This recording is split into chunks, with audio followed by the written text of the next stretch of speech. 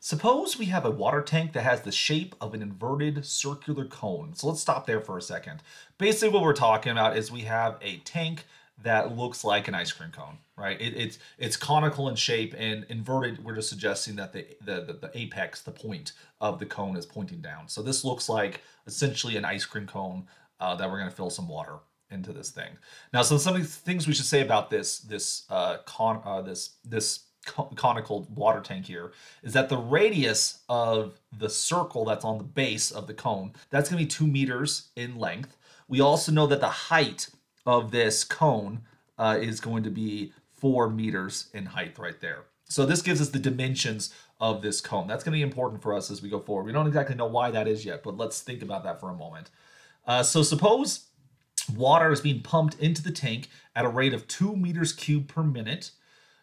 Then, if that's the case, let's find the rate at which at the rate at which the water level is rising when the water is exactly 3 meters deep. All right, so there's a couple things to unravel with this situation. A graphic is included here to try to keep track of what's going on here, and I'll explain what's going on in just a moment.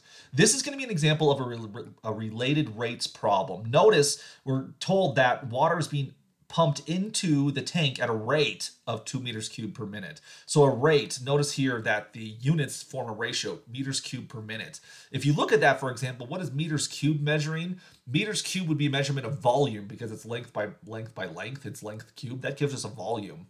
So we have this volume measurement right here. And then minutes, that's measuring time.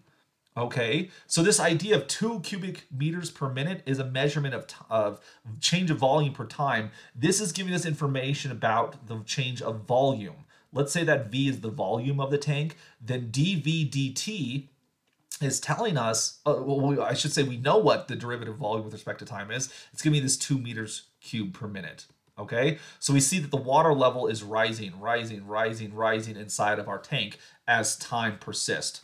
But wait a second, the rate, so the volume is increasing, but the rate at which the water is rising also is not known. And it turns out it won't be constant in this situation. Notice, when you say words like rate, the word rising will represent a change in height. These words are cues to us to indicate there's a question about derivatives here. Find the rate, let me rephrase that, find the derivative at which the water level is rising. So let's introduce some more variables here, right? So volume is going to be characterized by a V. That kind of makes sense. And maybe we should write it. So V is going to equal the volume.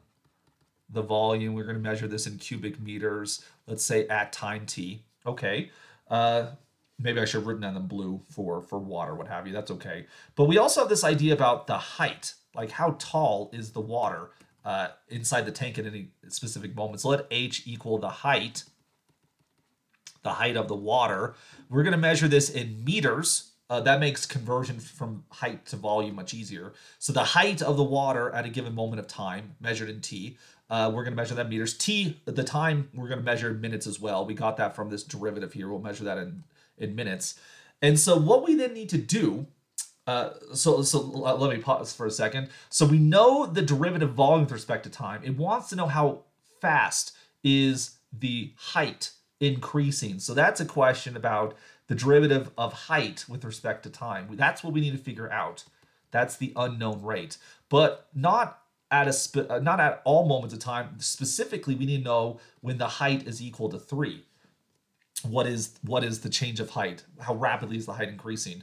And you'll notice that with this cone, that when you're at the bottom, you're going to see that this cone, the water level is going to rise really quickly. But when you're near the top, it's going to be much, much slower. I remember as a child visiting an amusement park, in which case I saw that they had these glasses that you could buy at the various restaurants and such. They kind of look like this really long, like beaker a little bit. Right? In which case you had this very large opening at the top, you had a very large base at the bottom, but then it had this really long neck. And I loved, as this child, again, I was probably like 7, maybe 8 years old at the time, I just loved to see them like fill it up with like a soda or whatever the soft drink was at the time. Because at the beginning it'd be like, it would fill up slow, right? And then when it hits this neck, it's like, whoop, it fills up really quickly because it's so skinny in comparison. And then it's slow again. That's when they stop filling up the drink. It was just so cool as a kid, at least it fascinated me at the time. because although the change of volume was the same, the soda fountain that was putting the root beer into the cup, it was spitting out the same amount of volume per minute as it was the whole time. No big deal there. But because of the shape of the container, the rate at which height was increasing changed, and that was sort of a fascinating thing to watch. It seemed cool, and as a child, I thought I needed it. Of course, kids can be very impressed by things like that. That same thing's happening with this conical tank right here, that the water level will increase slower the higher we fill up the tank because of the wider base that will be in the tank at that moment. Okay, so we see that we know something about a derivative and we want to know something about a different derivative. So this is a related rates question. We need to find an equation that relates together the volume of our cone with the height of the cone. Okay, and that makes me think of the volume formula for a cone. Notice that the volume of a cone is equal to 1/3 pi r squared h, where volume, V here represents the volume of the cone, and h here represents the height of the cone, like we're talking about right here. But it also depends on the radius of the cone. Notice we are not given the derivative of radius. We don't know at what rate the radius is increasing, which clearly as the water goes up, the radius is going to get bigger and bigger and bigger. Okay, but we don't know the rate in which the radius is changing, nor do we actually care about it. We don't need it.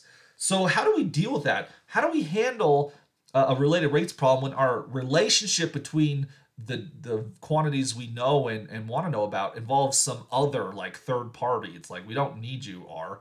It turns out we want to actually remove R from consideration, because if we just take the derivative, with respect to time of both sides of the equation, the left-hand side's easy. You get the derivative of volume. The right-hand side, you can pull out the pi thirds, but you're going to have to take the derivative of r squared h, in which case the product rule is going to come into play. You're going to end up with this 2r prime h plus r squared h prime, for which we know v prime, we want to know h prime, but we don't know r prime. So there's like this extra derivative we don't know, nor do we need to know.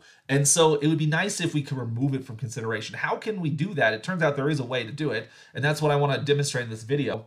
It turns out that using an argument of similar triangles can be very useful in this situation. Because if you look at the entire cone, right, the whole tank itself, what we saw earlier is that the height of the cone, which is a measurement of h, right, was 4. We also know that the radius of that circle on the top, that was equal to 2 meters. That was mentioned before. And so this is a measurement of r when you're at the very top of the cone. But we also, if we take a specific level of water, right, that water level has some specific height h and some specific radius r. These triangles that you see here, there's this red triangle right here, and then there's this larger triangle right here. These two triangles we call similar triangles, meaning that the similar triangles have all the same angle measurements. I mean, because after all, you'll notice that if we just look at the right triangle, for example, right, you see this right triangle and you see this right triangle right here. I should use a different color. So we have this right triangle as well. Well, they're both right triangles, so they're both going to have right angles. So those are both 90-degree angle measurements right there. Also, this angle right here is shared by both triangles, so they're going to have that measurement the same. And given that these triangles will have an angle sum of exactly 180 degrees, we can subtract the known angle measures to find out the missing angle measure to see that the third side those will be congruent to each other as well. So these triangles have the same angle measurements, which mean that they will have proportional sides. We can set up a proportion between these two triangles here. So we have the little triangle, which has a height h and a radius r, and then we have the larger triangle, which will have a height of 4 and a radius of 2. And so because these things are proportional to each other, we get that the ratio h over r is going to equal 2 over 4. What did I do there? So r corresponds to 2, so those become the numerators of our fraction. We also see that h coincides with 4, in which case those become the denominators of a fraction. This is how we can set up a proportion. But since we now have a proportion, we can solve for the radius r.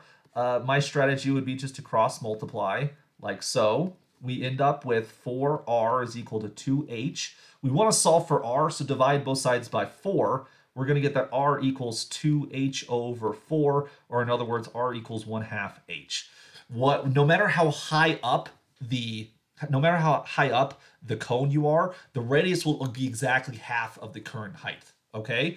This right here then allows us to substitute out the radius in this formula. So using that substitution, we can remove this intermediate variable and get that volume equals pi thirds. Instead of the radius, we're going to get 1/2 height squared, and we times that by height. Let's try to simplify this thing a little bit, in which case 1/2 height squared will give us h squared over 4, times that by another h. Then we're going to end up with pi h cubed over 12, 4 times 3. Now we're in a position where we can take the derivative of both sides. Take the derivative on the left-hand side, take the derivative on the right-hand side. The derivative on the left, you take the derivative of volume with respect to time, you're going to end up with v prime, just for short. On the right-hand side, pi twelfths is a constant, so we can factor it out. So we get pi twelfths, and then you're going to times that by h cubed prime, which we're taking the derivative of h cubed with respect not to h, we're taking the derivative with respect to time. So the chain rule comes into play here. We need to have the outer derivative and the inner derivative. So taking the derivative here, we're going to get pi twelfths. We're going to get 3h squared times h prime, for which then the 3 cancels with the in the 12, leaving the 4 that we had from before. So maybe we should have left it factored. Didn't I say it's best to leave denominators factored? I should follow my own advice, right? So we get that v prime is going to equal pi h squared h prime all over 4. And so what is it we're after again? As a reminder, we're looking for the derivative of height when the height is equal to 3. So we could solve for h prime right here. It would be pretty easy to do. Let's do exactly that. H prime is going to equal 4v prime over h squared pi. And this is the general formula for h prime, which h prime will depend on how quickly is the volume changing and what's the current height. We specifically want to know what is the change of height with respect to time at the moment that the height is equal to 3 meters. So we can plug in the change of volume, which we knew, right? That was given by an assumption. We were told that the change of volume is 2 meters cubed per minute. So we get 2 meters cubed per minute, like so.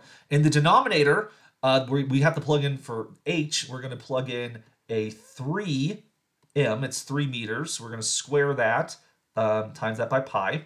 I do like to put in the units. It's not always a necessary thing, but it is helpful. It helps you to make sure your formulas even make sense. Because you'll notice the numerator has a meters cubed, right? And we're divided by a meter squared. So when you cancel that, you'll be left with a meter, and nothing cancels out with the per minute. So in the end, this thing is going to look like meters per minute, which is great because we're looking at the change of height with respect to time. Height's measured in meters, time's measured in minutes, so this does have the right units we would expect here.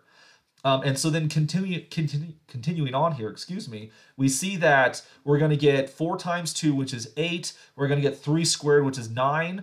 And so we see that the change of height at this moment in time is going to be 8 over 9 pi, which, again, an approximation for these story problems is probably appropriate, in which case you put that in your calculator, 8 divided by 9 pi. That would be approximately 0.28 meters per minute.